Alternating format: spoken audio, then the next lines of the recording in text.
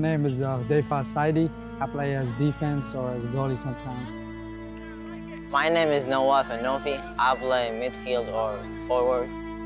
My name is Mustafa. I am a midfielder, but right now I'm trying to play as a goalkeeper because my team, we need a goalkeeper.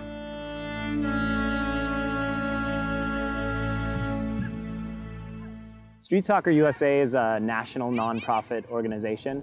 Touch tight, go side! We use sport, soccer in particular, as a tool to engage communities that can benefit from quality programs in order to lift people up, helping to regain a sense of control in one's life. The San Francisco Recreation and Park Department and Street Soccer USA have been partners now for nearly a decade. Street Soccer USA shares our mission in using sport as a vehicle for youth development and for reaching people of all ages. Rec and Park has a team, and I've done all right. I've been playing soccer all my life, since I was a baby. Soccer is my life.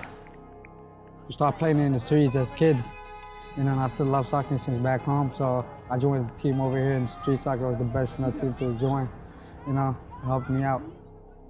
The Tenderloin Soccer Club started in the summer of 2016. We put one of our mini soccer pitches in a San Francisco Rec and Park facility there. The kids who now comprise the club team just came out to utilize that space, and it was beautiful because they used it as an opportunity to express themselves in a space where they were free to do so, and it was a safe space for them. A neighborhood that otherwise really isn't the most hospitable to youth, playing in the streets and freely and openly expressing themselves. It's by my house, so I used to go with my friends every day to go play soccer, scrimmage by ourselves. And then one day I saw Coach Ben and with some of my friends because they joined the team before me. So I went there and I saw them practicing together. So I asked, what y'all doing? They said, we got a soccer team and everything. And I said, oh, that's nice, can I join? And they said, yeah, it's for everybody. And I just joined right away, and it was the best, experience ever.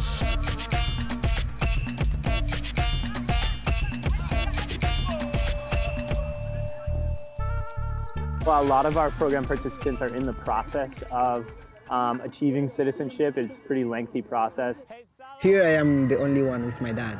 We are in the housing program, so we're trying to find a house. So right now I'm in the foster care with the social service. My sister, she's sick in my country, so I realized that I have a lot of opportunities here for getting good education to help her, So, yeah, that's one of the most important things that challenged me, my sister.